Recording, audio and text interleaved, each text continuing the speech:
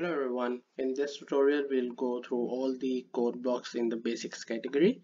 So let's start by creating a new project and I'll name it basic blocks.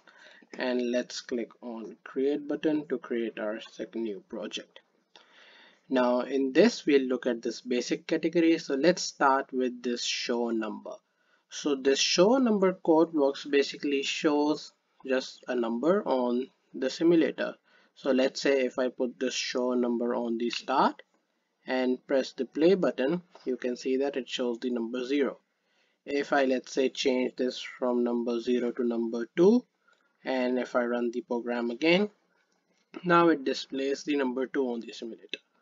So this is what show number does. Let's delete this and let's get the second code block, which is show LED. Now show LED, as its name says, just simply turns on or off the LED. So in this case I've turned on two LEDs, and if I start the simulator you can see that those two LEDs are lighted up.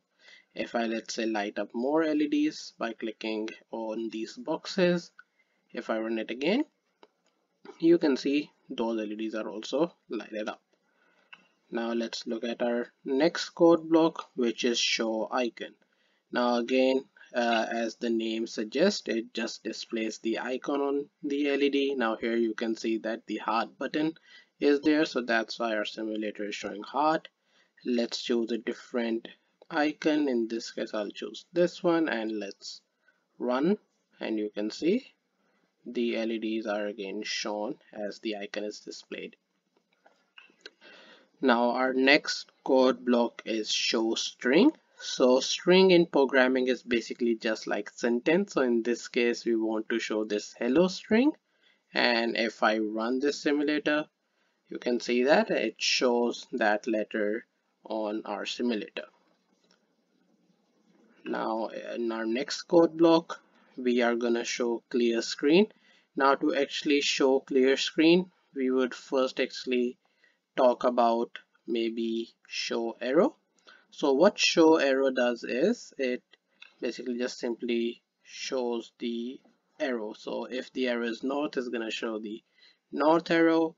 If it's northeast, it's gonna show the northeast arrow. And now let's look at the clear screen as well. So what I'll do is I'll put the show arrow in forever code block. Now forever code blocks basically is the code block which executes again and again. So what it will do is it will show the northeast code block. It will then clear the screen. Let's look at another code block as well quickly, which is the pause millisecond. So after clearing the screen it will pause for 100 milliseconds, but rather than 100 maybe I'll choose 1 second, and maybe after that I'll again put the show arrow code block, but this time I'll choose west. So what is going to happen is this forever code block is going to run. It will then show northeast, it will clear the screen, it will wait for 1 second, and then it will show the west arrow. So let's stop and run the code block. So you can see now it's waiting for 1 second, and it will keep on running again and again. So just to clarify, the clear screen basically turns off all the LEDs. Pause ms is milliseconds, so it pauses our screen for a certain amount of time, and the show arrow basically shows the arrow. Now let's delete all the code blocks, and the next two code blocks are quite similar. So we have onstart and forever.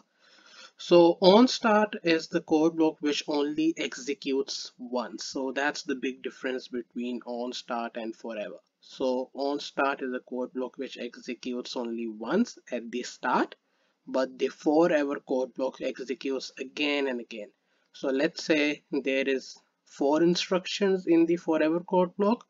After the 4th instruction, it's again going to execute the first instruction. So that's the big difference between onstart and forever. So in this tutorial we have looked at all of these code blocks. In the next tutorial we can look at some of the input code blocks, and join me in the next tutorial.